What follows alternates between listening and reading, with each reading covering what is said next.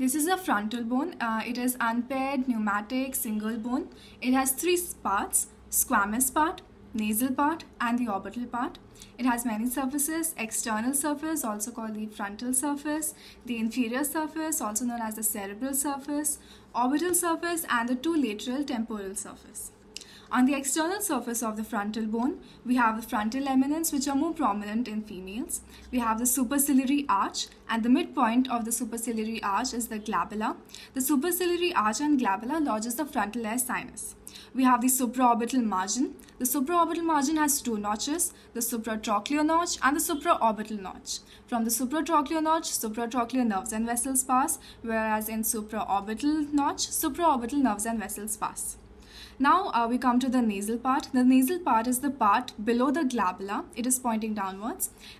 It has a nasal notch. The nasal notch articulates with three bones: the nasal bone, the frontal process of maxilla, and the lacrimal bone. The orbital surface.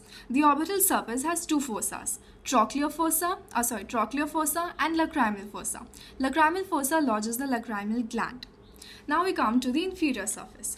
On inferior surface, we have the suprasagittal sulcus, which lodges the suprasagittal sinus and gives attachment to falx cerebri.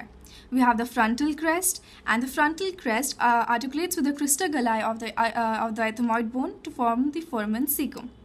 And we have the ethmoidal notch.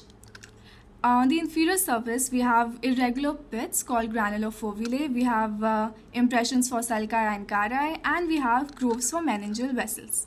The temporal surface can be distinguished from the frontal surface by the superior temporal line, which gives attachment to the temporalis fascia.